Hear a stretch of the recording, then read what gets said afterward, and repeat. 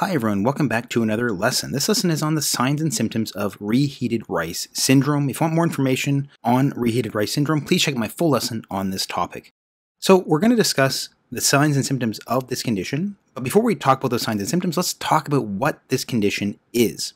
So Reheated Rice Syndrome is a food poisoning condition caused by infection with a bacteria known as Bacillus cereus. Now, Bacillus cereus is going to be a gram-positive rod. If we look in this image here, this is an actual photo of Bacillus cereus, and you can see that they are purple in coloration, so they've been gram-stained, and when they're purple, they are gram-positive, and they are rod-shaped. They're also what we would call facultatively anaerobic, meaning that they prefer to live in places that do have oxygen, but they can, if they have to, live in environments that don't have oxygen. And what's important with regards to signs and symptoms is that they are toxin-producing and spore-forming bacteria. So these spores of this particular bacteria can be found in rice and some other foods. It can be in rice, and when we reheat that rice, some of these spores produce toxins that are resistant to heating.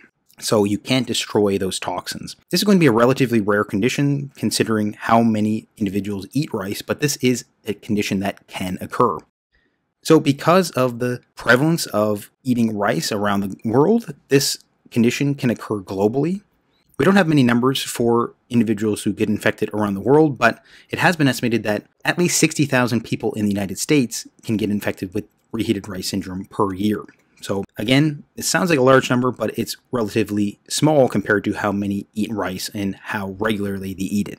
Before we talk about the signs and symptoms, we have to discuss certain types of infections that we can get from this particular bacteria, Bacillus cereus. So one is what we call the emetic type.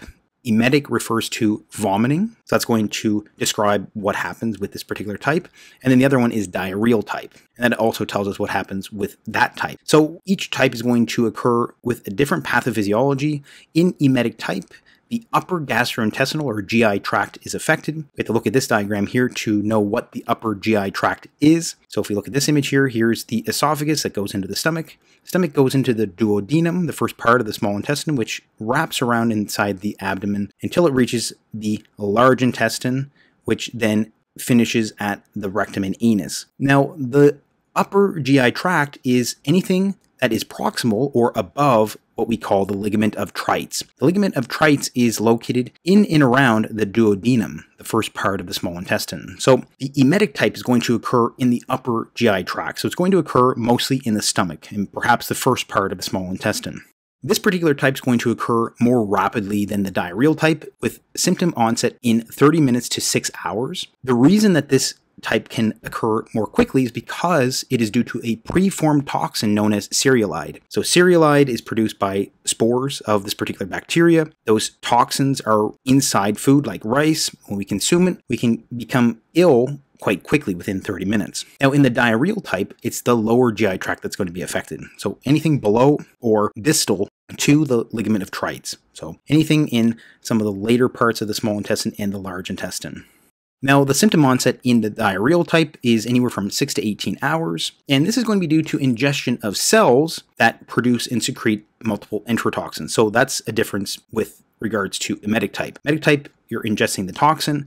In diarrheal type, you're ingesting cells that then produce toxins. So this is the reason why it can take a bit longer for us to see signs and symptoms. So as we ingest the cells, they survive the stomach.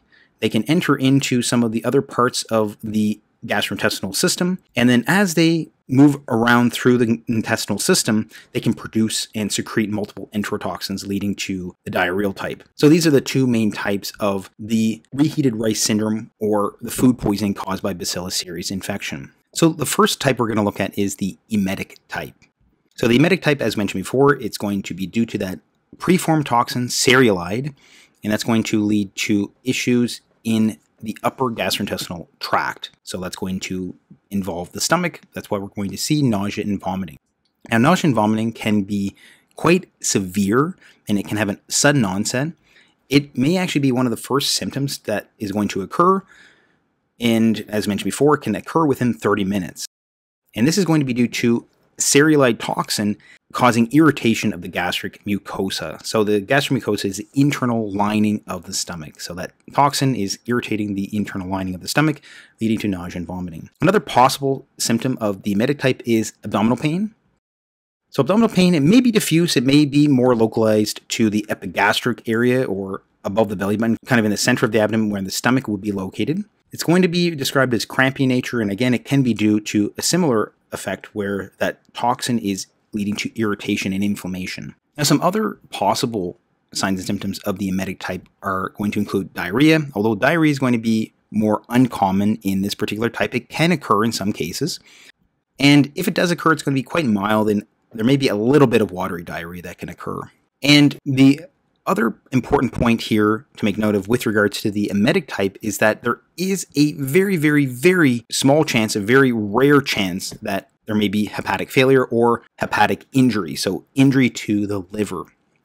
This is going to be a very rare complication of the emetic type. This is because that cereulide toxin inhibits proper mitochondrial functioning. It impacts the mitochondria in the cells. And hepatocytes, those liver cells, are going to be highly metabolically active. So they're going to involve a lot of metabolic activity. And this is the reason why they can be primarily affected by this particular toxin. So in some cases, again, very rare, some cases cereulide may lead to a damage to mitochondrial functioning, leading to damage to hepatocytes, and we may see increased ALT and AST. These are what we call liver enzymes. We may see some other findings that may indicate liver failure in some, again, very rare cases. If patients do get hepatic failure, they're more likely to be very young, so young children, or those who are immunocompromised. So these are the signs and symptoms of the emetic type.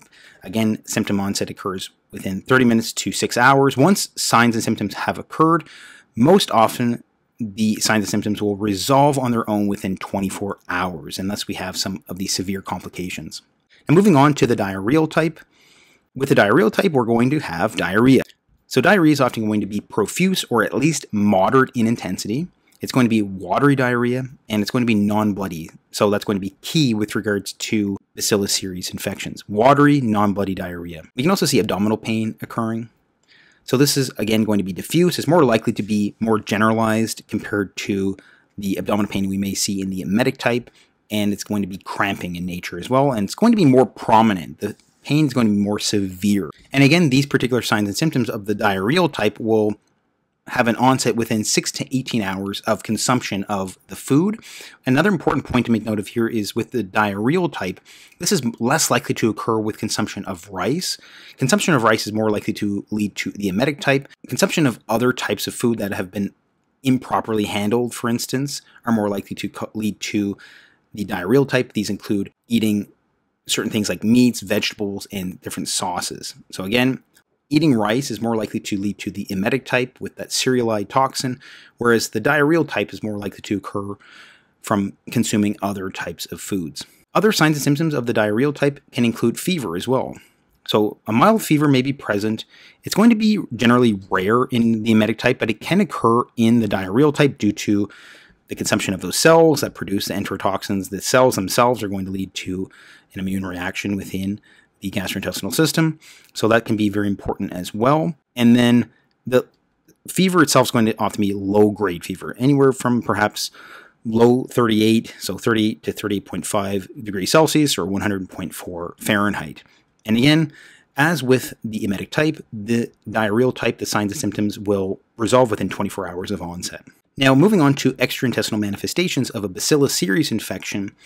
So this is not going to occur from eating rice or other contaminated foods. It will occur by other mechanisms. We'll describe those here when we talk about this particular signs and symptoms. One of them is known as endophthalmitis. So endophthalmitis is going to be the most common extraintestinal manifestation. This is where there's essentially pus within the eye. It can lead to vision loss, and it's going to be due to an ocular penetration injuries. So we get Bacillus cereus bacteria on something, and then that particular thing gets penetrated into the eye. That can introduce Bacillus cereus into the eye, leading to this particular manifestation. Some individuals have also been exposed to Bacillus cereus by inhalation leading to a respiratory illness.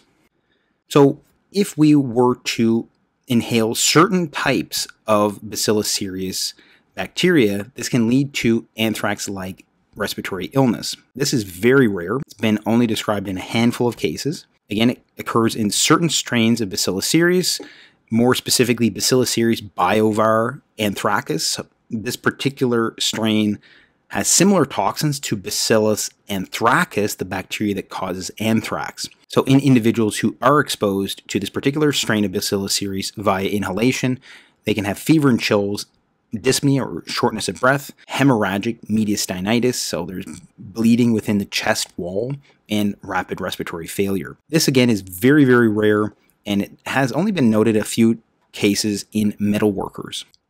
Now, another possible extraintestinal manifestation of Bacillus cereus infection is what we call endocarditis. Endocarditis is an infection and inflammation of the endocardium. The endocardium is the inner lining of the heart. This is more likely to occur in IV drug users and central venous catheter patients. And what we can see is that we can have fever and chills. We may have a new heart murmur. So if we were to use our stethoscope and listen to the heart, there may be new heart murmur or a changing murmur that was previously there. There may be stroke and infarcts depending on which side of the heart has particular vegetations.